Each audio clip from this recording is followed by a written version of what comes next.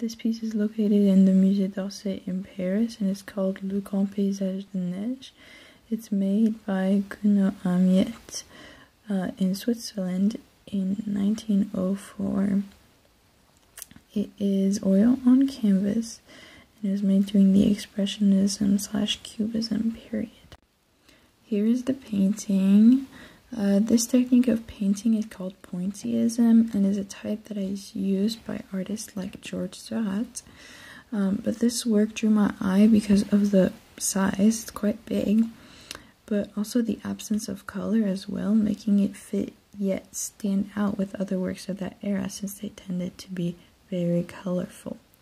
Over 3/4 of the painting is made of little dots of gray, blue, and white to interpret the snow as Amiet saw it, with the exception of the person in the middle, making him seem really minuscule, while also allowing the negative space to draw our eyes and focus on him despite all of that.